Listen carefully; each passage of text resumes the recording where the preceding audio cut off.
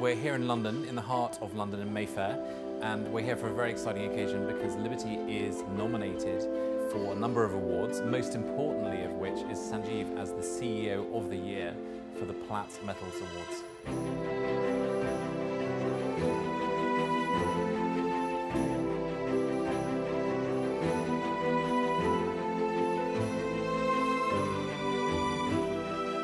From the United Kingdom, please welcome the CEO of the Year, Liberty House Group's Sanjeev Gupta.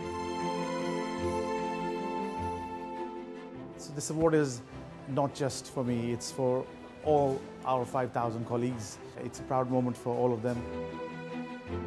The last few years has not been without its challenges, so to be acknowledged like this is a testament to what we have achieved, and I'm very proud for all of them.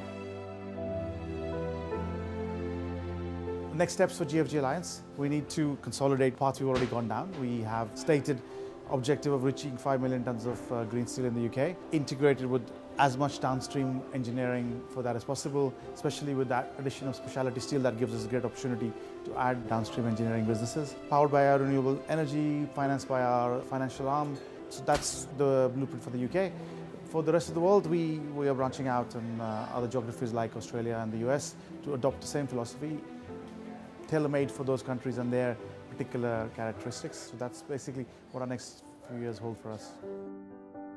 I think there are a number of key ingredients to what we are very fortunate to have as our success story. They are a level of entrepreneurship, a way in which we are dynamic and nimble in the way we approach the transactions that we are addressing. And I think a core to everything we look at is the desire from the GFG, the Gupta Family Group Alliance, as a British success story, to be a long-term owner.